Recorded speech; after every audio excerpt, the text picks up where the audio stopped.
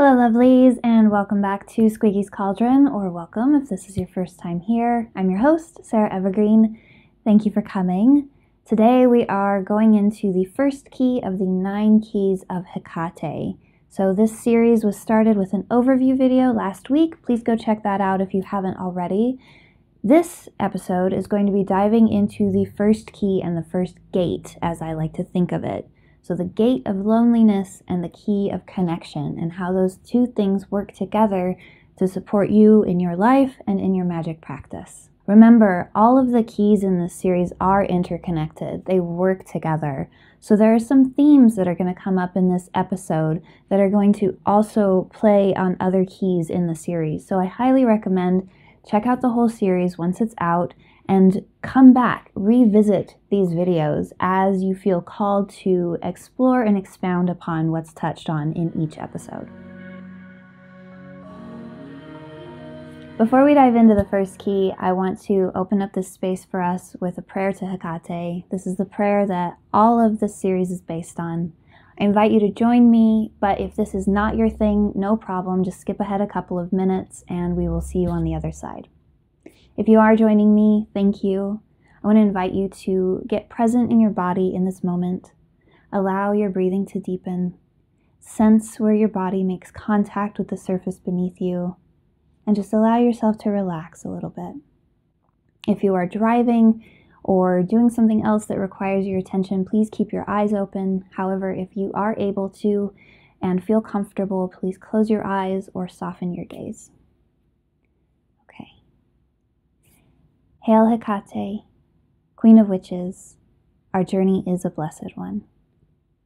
Each key you grant us unlocks great power. Grateful we are for all your keys. The key of connection, which reminds us we are not alone. The key of solitude, in which we may come home to ourselves. The key of acceptance for that which we cannot change. The key of courage, to face and overcome adversity. The key of desire, which brings us closer to you. The key of vision, so that we might move freely. The key of honesty, which brings us peace. The key of curiosity, so that we may live lives of truth and joy. And the key of devotion. Hekate, I live my life in service to you. Guide me. Make me ready. Illuminate my next right steps. Help me to see more clearly and align more fully with my highest purpose and my highest self, so that I might better serve you, serve myself, and serve those around me. Aho. Here we go. Gate 1, the gate of loneliness and the key of connection. Hekate is a goddess who lives on the edges of society, and many of her followers, if not all of them, or people that are attracted to her energy, feel this sense of being on the edges as well.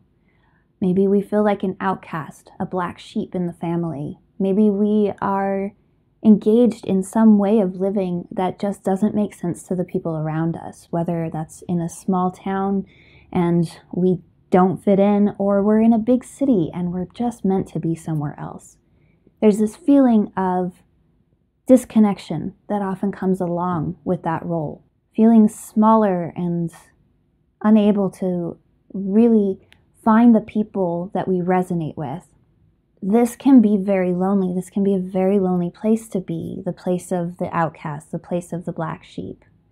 And so when I call upon the key of connection to unlock the gate of loneliness, it is from this place that I call. This place of consistently feeling like there's something else that I'm just not getting that everybody else seems to get. This has lessened over my years as I have connected with more people and connected more with myself and connected with Hekate, but it is still a thing that arises over and over and over again. And that's the thing with these keys and these gates, is that we will need to pass through them over and over and over again.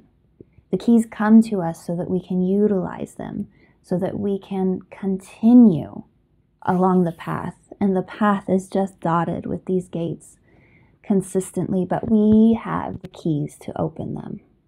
The key of connection builds this. Hekate acted as an ally for those on the outside of society, for those on the edges. And so too with the key of connection, she helps us to find our own allies within the social networks that we have, within the support systems that we have, or to build a support system when we're coming from what feels like nothing. But I can guarantee you right now, you are not starting with nothing.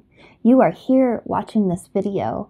And so at the absolute bare minimum, you have this. You have me. You have my voice in your ears or coming through your computer. And that's something. Hekate also acted as confidant and connection for Persephone when Persephone was in the underworld. And if you feel like you are in the underworld right now, know that you can call upon Hekate for that same purpose, for guidance, for reassurance, for the feeling of being seen and heard, because that is inevitably what connection is. It's building this feeling of being seen and heard. And initially that has to come from within. We have to see and hear ourselves first and foremost, because we cannot then recognize how others are seeing and hearing us if we haven't done the work ourselves. So establishing that connection to yourself, listening to your intuition, looking in the mirror and saying, I see you, I trust you, you are here and you are beautiful and you are worthy. This can go a long way. With this key, I'm talking more specifically about our social connections. And these social connections happen at so many different levels and in so many different intensities. They go from very surface interactions with the clerk at the grocery store or someone you pass while you're having a walk, all the way down to those soul-deep connections that you might share with your best friends or your most intimate partners. And we need all of those different levels. I imagine there's probably a large amount of people in my audience who say, no, I hate the small talk and the chit chat and this level of interaction. I only need the soul deep ones. Those are the only ones that can sustain me. And I recognize that. I feel that so much in myself so much of the time. However, there is a certain amount of bandwidth that we have for those connections, and those connections can be fairly rare or extremely rare in most cases. And when we only have those connections, when those are the only connections that we allow to have an impact on us, then we miss out on a huge world of connection that we could draw from, that we can draw energy from, that we can draw love from.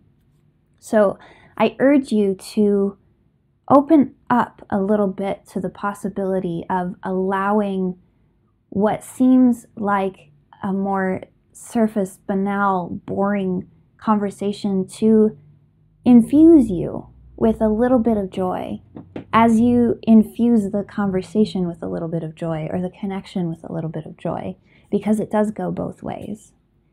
And for some of us, just a few of these little connections will be fine. And for some of us, we need a lot more of those kinds of connections and fewer of the soul deep connections. But I do firmly believe that everyone needs some of every single level. Working with the key of connection will allow you to lean into that more and more. To know that this is something that you're aiming at and that Hekate is supporting you in will allow you to be more open to all of these different kinds of connection and to feel them and really feel supported by them. Now, a few things to remember when you are working with this key, because this key, all of the keys really, but this key definitely can be a difficult one, especially for people who have lived so much of their lives. Let me rephrase that. Especially when you have lived so much of your life feeling on the outside. Especially when I have lived so much of my life feeling on the outside. Leaning into this key has been a motherfucker. And it's been incredibly rewarding. Because while I'm still building this, I do have an actual support network that I can draw on when I'm in crisis. Even when one of those legs falls, as has happened recently, I have other people that I can then lean on so that my stool or my chair or whatever image you want to use for it so that the stool I'm sitting on, the support network I have, doesn't just fall apart because I had one person and one person only, and then that person is now gone. So that's what a network is. That's what the web of support is that we're looking for within this key of connection. When you start, especially if you're not used to it, it's going to feel awkward, and that is okay because you're not alone. You're working with Hekate. She is there for you. And discomfort is not going to kill you. You are resilient, you are strong, and you are able to move through discomfort into something bigger and more beautiful, because that always comes. Discomfort always comes before a change, before growth, before birth. And know too that just because you're uncomfortable doesn't mean you're necessarily unsafe. Of course, if you are feeling actually unsafe, trust your gut, trust your intuition, get out of a situation if it's not feeling right, but discomfort does not equal unsafety. You can check out my video on red flags for narcissistic behavior, for a group of behaviors that you definitely do want to avoid, but know that we can sustain being uncomfortable, and we need to in order to build our resilience, in order to get bigger, in order to get stronger. Take it slow when you're starting to work with this key. Allow yourself to move into the stretch zone and not all the way into the panic zone. And two, I want to say, there's nothing wrong with you if you're feeling lonely. There's nothing wrong with you if it's difficult for you to make friends. This is a story that I told myself for so long, and it stopped me from reaching out. It stopped me from doing the things that could help actually navigate the issue that I was dealing with, because I felt so ashamed that I didn't already have this network of people, that I wasn't already deep friends with someone. I didn't already have someone that I could tell my hurts and my hopes to. Not just someone, but someone's people. I didn't have the network. I grew up in a family that was not supportive, and I had to build that on my own. But in order to get to that building, there was a lot of de-shaming that I had to do. And if this is where you're at, I just really want to drive it home. There's nothing wrong with you, and there's nothing to be ashamed of. You are worthy of having love and support and friendship in your life. If you are enjoying these episodes, please remember to like, comment, subscribe. If you're on YouTube, hit the notification bell to make sure you don't miss anything from Squeaky's Cauldron. I do love hearing from you guys so much. Your comments are amazing, and I am just overjoyed to know that y'all are out there watching and listening to these episodes and to these words coming out of my mouth. So thank you so much. For each of these keys, I'm going to offer you a practice that you can start utilizing today to start moving into this space. So for this one, I recommend you check out the meditation that comes out along with this. Do that first so that you can kind of get into this space of being connected to the key of connection already, and then start this practice. So each of us have a web of connection that's already in place, but a lot of these filaments might be disused. They might be somewhat broken. They might be dim. And this practice is going to help you start building those connections again. Start building those lines between yourself and other people once more. First, I want you to make a list of 10 to 20 people that you know. People maybe you haven't talked to in a while, people that you do talk to relatively frequently. I want you to focus on people who feel good and fairly uncomplicated in your life. So tackling these more gnarly kind of relationships, that's not what you want to do when you're starting out. What you want to do is to start really building and leaning into the support network that can allow you to show up as you are without having to navigate too much trauma or triggers unnecessarily. Those things are going to come up because they come up when we interact with other human beings, which is a beautiful thing. It gives us an opportunity to work through them. It gives us an opportunity to see them, first of all. But you don't want to go headfirst into the fire, so to speak. So we're just kindling a little bit of warmth, a little bit of something cozy as possible. So make the list of people, and then really, I don't want to say easy, simple, straightforward. Every day, pick a name on the list and send a message. Say, hi, I was thinking about you. I'd love to reconnect. Maybe set up a time when you can go out and have a cup of coffee, or take a walk, or have a Zoom call, or maybe you just want to play video games online with this person. These are all great ways to connect with people. And what you're doing is restarting the foundation. And if you already have people that are within your support network, allow yourself to become a little bit more open to them. Is there something that you've been needing to say that you haven't said? Or is there some vulnerability, some space in you that wants to be seen and heard, wants to be witnessed by another human being? Allow that to come out a little bit.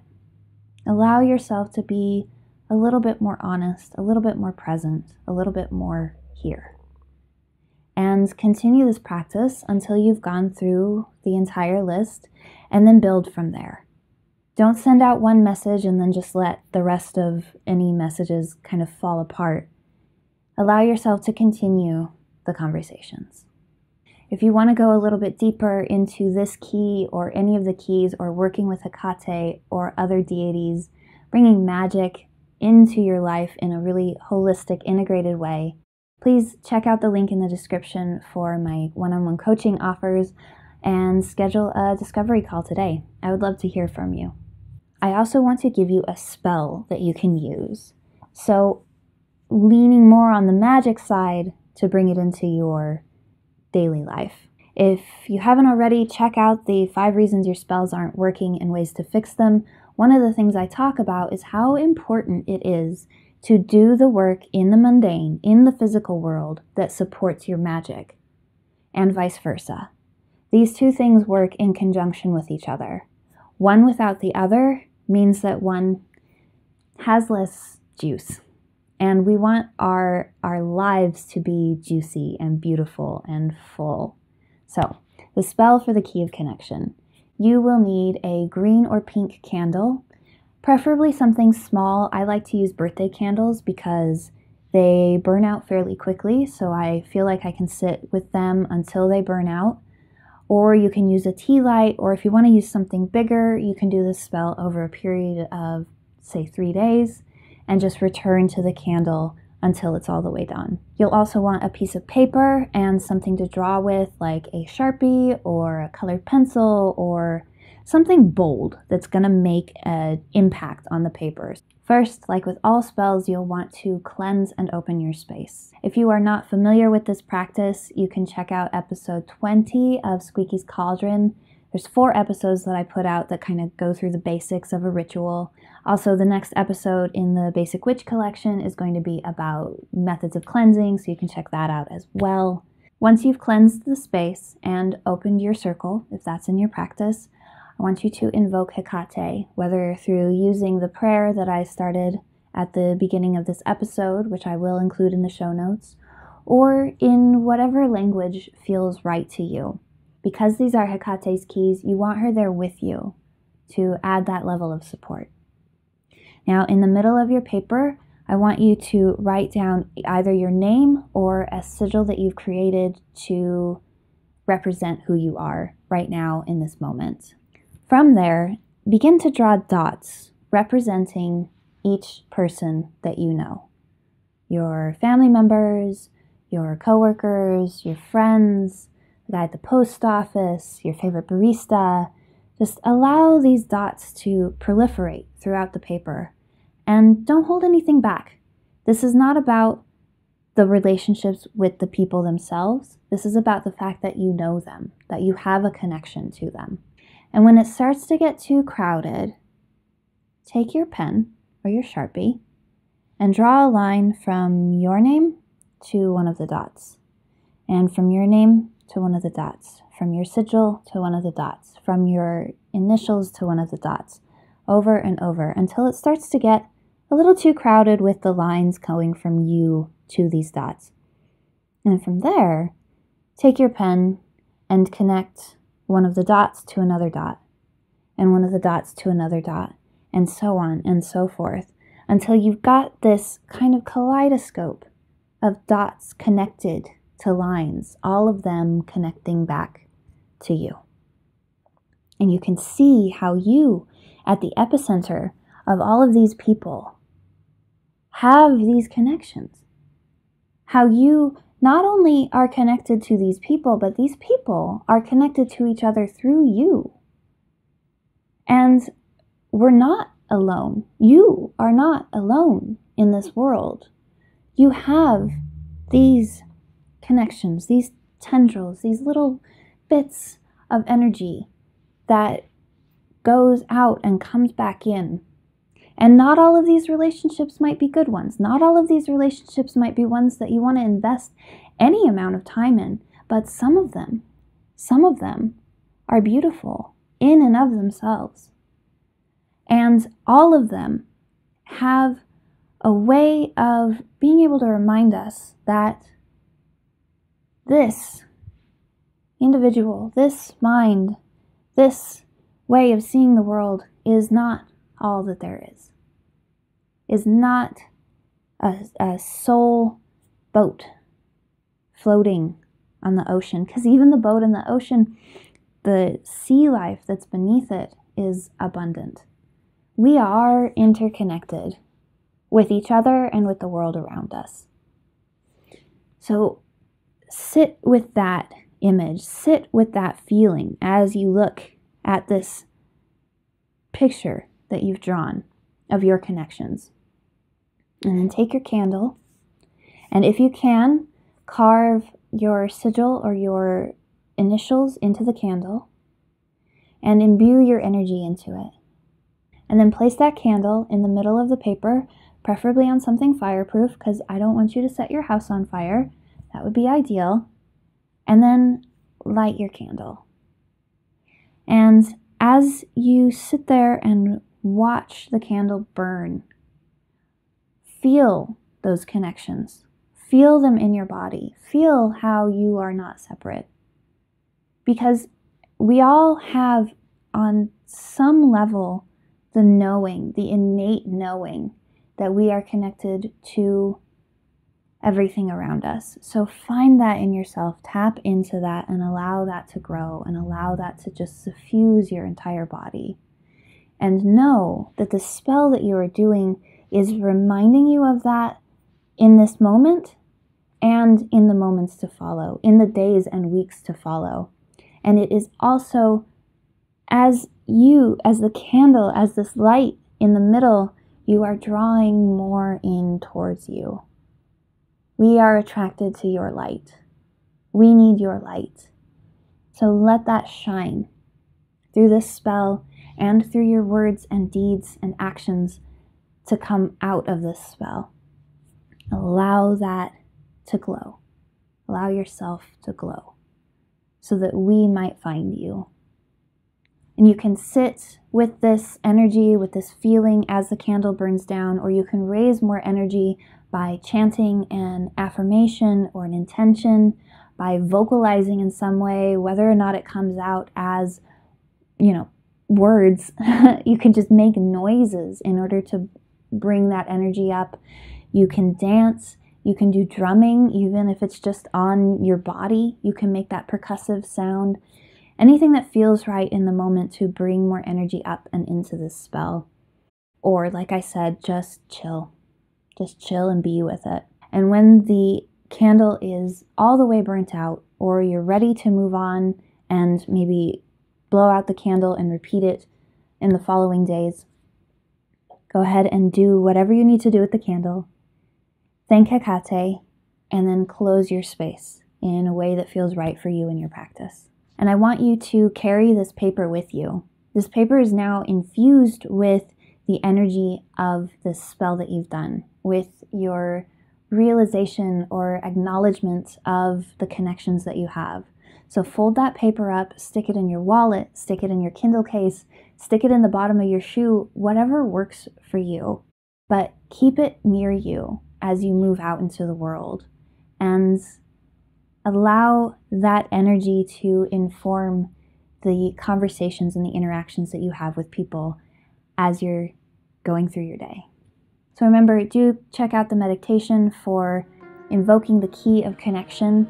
And until next time, my lovelies, take care of yourselves, and as always, use your voice.